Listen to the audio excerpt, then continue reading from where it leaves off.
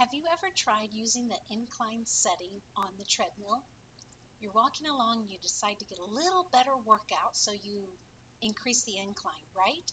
Makes you go uphill, makes you work a little harder. And at first you're feeling like, oh wow, this is really different. But after a while you kind of get used to it and you go on along until you're ready to go back to the normal setting, right?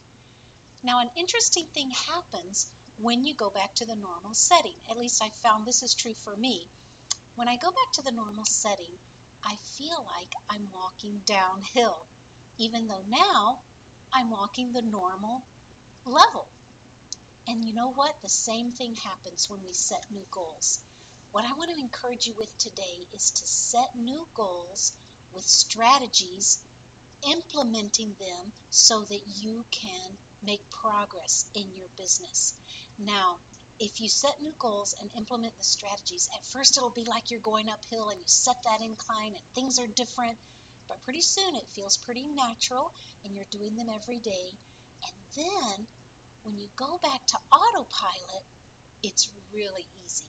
And you've implemented it, it's part of your life, it's part of your day, and you can go forward. You can set a new goal and make even bigger progress, because that's how it works. For instance, I'll give you an example.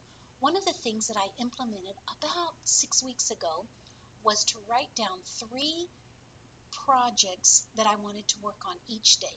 Only 3, keep it to 3. 3 things that I wanted to get done in that day.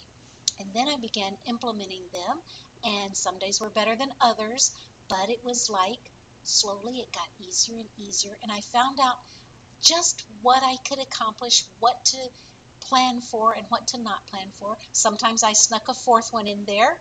That didn't work so well, but it was a new strategy. It was a new strategy that worked for me. Then, after a while, I was able to take that incline away and just go through my normal day, but writing the 3 projects, and it was like going downhill. It really made it easier, and I was able to accomplish a lot. And I'm still doing it. And now there's actually another strategy that I want to tell you about that has helped me a lot. But this is enough for now. So go ahead, write your goals, write your strategies for your goals. And if you want, use the one I used where you write down what 3 projects each day you want to get done, and then go for that. It'll be like an incline at first, and then it will be easier. And then it'll get to autopilot, and you will be on your way to reaching new goals for this year. This is Amy Hagerup. Bye-bye.